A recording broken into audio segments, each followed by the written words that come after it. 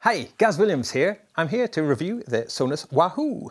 Okay, so in that little intro piece there, I was playing my Reverend Rumblefish plugged into a mark-based distortion pedal into the Sonuus Wahoo and then out into the Memory Man, which I was just using as a looper. That's then going into the TC RH450, into the RS112 cab, picked up by the SE Electronics Voodoo VR1. The Sonuus Wahoo is a wah pedal with quite a bit of a difference, really. So we can use it just like a wah, but if we wanted to, we can go through the rabbit hole and go quite a lot deeper.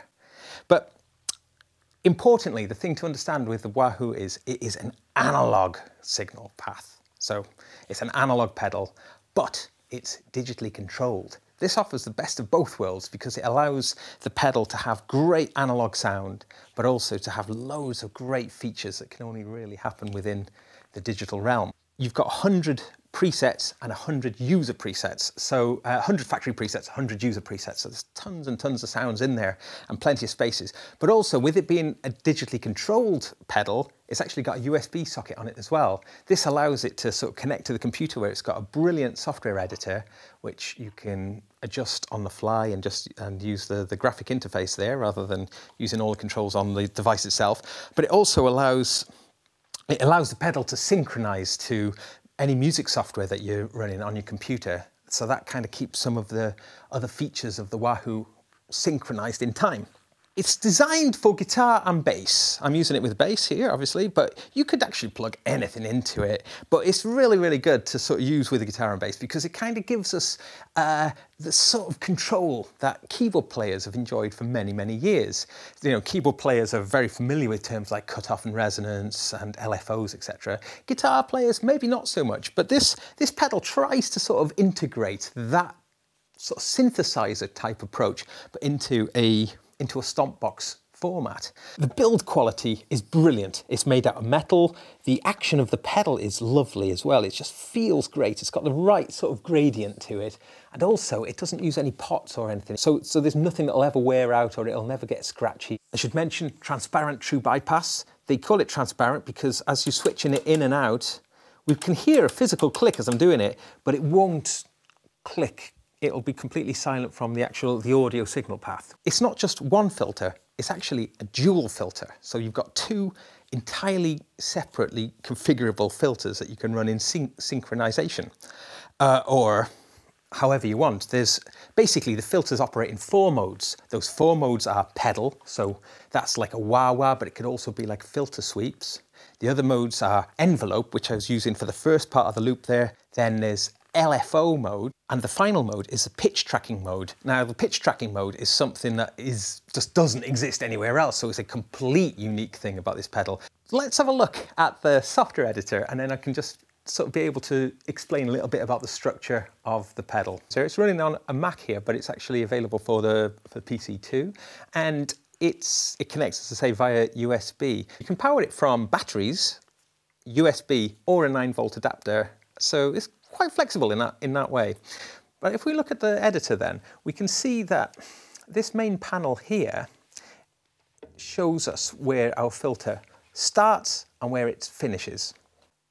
If I set this now to pedal mode, this blob here is like when the heel is all the way down, and then the triangle is when the toe, we can call that toe down. So once the pedal's all the way down, And you can see one thing that's really cool is we can set the resonance for both the start and the end position. Now that's cool. By having, like, maybe in this instance here, we've got like no resonance at the beginning and it ends with loads of resonance. And in fact, it will self-oscillate. I'm just using one filter. I'm using it in the pedal mode, and I'm doing it across the whole sweep from 10 Hertz, that's way actually below human hearing, right up to 4 kilohertz. With my heel all the way down, we get in that low frequency. So as I start to move up, we can hear the filter open until it's fully open there. Bypass, on. You can get this really nice smooth low end. So by increasing the resonance now in the low end, we can get that. You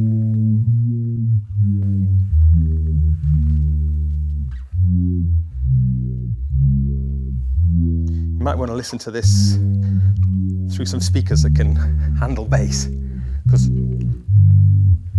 it does go quite low. Right.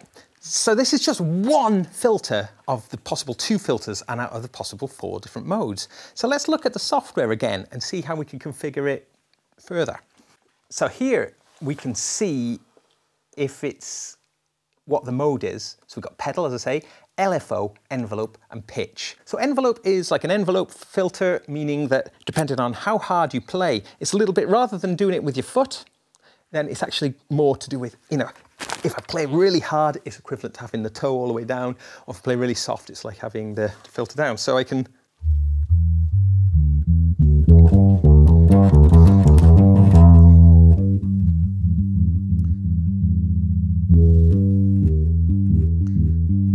So it's nice, it's responding to your playing dynamics. One nice feature that's built into the pedal is that there is a global sensitivity for the, well, effectively for the envelope. So you set it once and then all the presets then will sort of respond. And that's a kind of cool thing about this particular pedal is it's absolutely jam-packed full of innovation and well thought out ideas. So let's have a look at some more of them. LFO, now this is a whole heap of stuff we can do with the LFO. We could set it to a fixed tempo. So if we knew we were going to be playing at, say, in this case, 120 BPM, that's what we would use. But if we look at the tap, we can set it to tap tempo. Now, the tap tempo, you have to kind of rock the pedal back and forward to set the tempo. But it's okay, you get the hang of it. It's actually quite intuitive, really.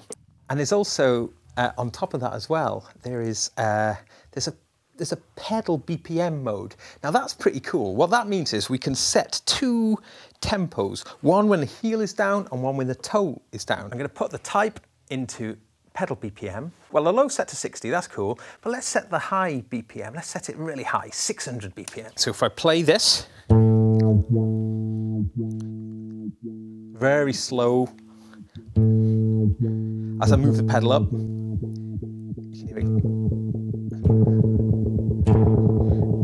really fast.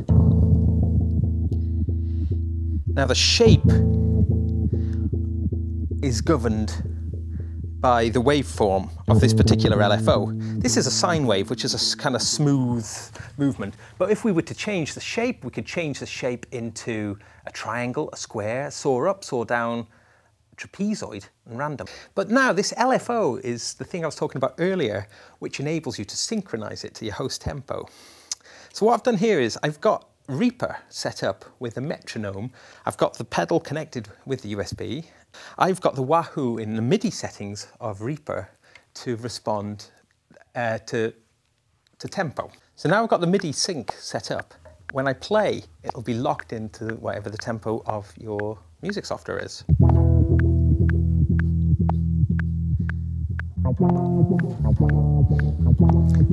And I can change the division. So I can make it go like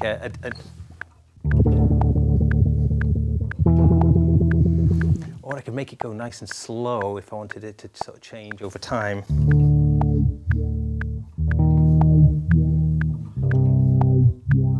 The final mode then is the pitch tracking mode.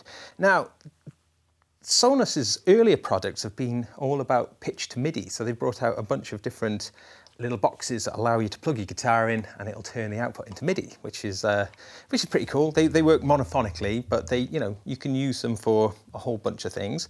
So they've got this pitch tracking technology that they've used in those other devices. But in the Sonuus case, in the Wahoo's case rather, what the pitch tracking does is, it means that the filter, rather than the filter responding to the pedal or to dynamics, it responds to the pitch of what you're playing. So what does that actually mean? Well, that means that when we set our resonant bump, rather than that being fixed in place and we move it with the pedal, it'll actually listen to what I'm playing and follow, and the filter will move around. Now I'll demonstrate that. I'm going to put it into pitch mode. There's two types. There's pitch bend and there's pitch track. Pitch bend is quite cool because what pitch bend does, it means that it'll only open the filter if you bend a note. So for instance, you can hear the filter opens. You can set the amount of semitones it bends to. I think you can set it up to, I think it's like 4 octaves or 3 octaves, which if you're using a whammy like a kind of Floyd Rose, you could get some really interesting pitch effects. But the mode I particularly like is the other mode, which is pitch track. Now, synthesizer players, again, they've had this. They've been able to set the filter to follow the key. So when you're playing in the left hand there, it's kind of much more bassy, and as you move up through the notes, as you get to the higher end, the filter opens and it allows the treble through. So we could have that in this case now, where... So if we use this pitch tracking filter as a form of an enhancer, we can basically use it to shore up the low end of, like, it's certainly really good as a studio technique for bass guitar. So if you imagine this happening now, so as I'm playing my bass line, the frequency of the bass line is moving around. So if we put just like a little bump, as it moves around, it just enhances the kind of fundamental as it moves around. You might need to listen to this with headphones or speakers to appreciate it, but it's quite a subtle thing, but you can hear how it sounds. So without it, it sounds like this.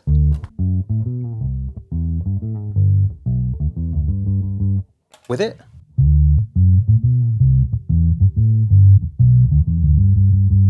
so it's just a sort of like I would describe it as an intelligent enhancer. I think for a lot of people who are looking for a wah pedal, they might look at this and think, whoa, I just want a wah. I just want to turn it on and I want it to wah. And you certainly can do that with this. So maybe this isn't the right pedal for you. But I think for someone like myself who uses lots of effects and has done over the years, but wants that more musical control, wants that depth, wants to be able to configure it in such a way, then this pedal is wonderful. I mean, I've been looking for filter pedals for years and years and years, and I've tried most of the ones that are out on the market, and there's some good ones, but there tends to be things that they're missing out on. Primarily for me, it's having lots and lots of memories. So when you get that sound just right, you can save it. And if you want to make sure, you can back it up on your computer as well, so it's super duper saved. So that's a really, really strong quality that this pedal's got. Negative points, I've been trying to think about them, if there are any, and there's not really many I can think of. I was really sort of scratching my head on this one. It'd be great if it was stereo, but Sonuus informed me that to maintain stereo phase coherence would be very difficult with stereo. Maybe if there was a high pass filter in there, that would give an extra sort of texture to play around with. Maybe the thing I'd like to see most of all, if anything, would be on patches where you're not using the pedal, to actually use that as a control for the dry-wet mix or the filter blend. Because the filter, by the way, is parallel, so they run sort of, you can't run them in series, so you can't, the sound won't go into one filter and then hit the other filter. It basically hits both filters simultaneously, and then you can choose what degree, what percentage you want of filter 1, what percentage you want of filter 2, which still allows for lots of flexibility, but maybe to have them in series. But, there's so many things that this pedal does right that I feel almost churlish to kind of pick on things. So I think in summary then, if you're looking for the ultimate wah pedal or the ultimate filter pedal, then I seriously reckon that this is the one. As I say, if you're just looking for just a plain old wah, maybe this is a bit overkill for that. But then again, you know, you could, I think this is a pedal for life, you know. You're going to kind of be tweaking out it for a long time to come, finding little nuances and just, you know, finding all sorts of interesting stuff. Sonuus said that it's the firmware is completely upgradable via USB, so who knows, maybe the extra functionality will come along in the future. Yeah, I think it's a super bit of design, and I'm absolutely delighted with mine, so I'm going to be playing it a lot, I think. So the Wahoo from Sonuus is available now. Its price is scrolling along the bottom here, but if you're quick, there's a special pre-order discount, so pop along to sonuus.com and pick up a bargain. Highly recommended from me. Gaz Williams, over and out.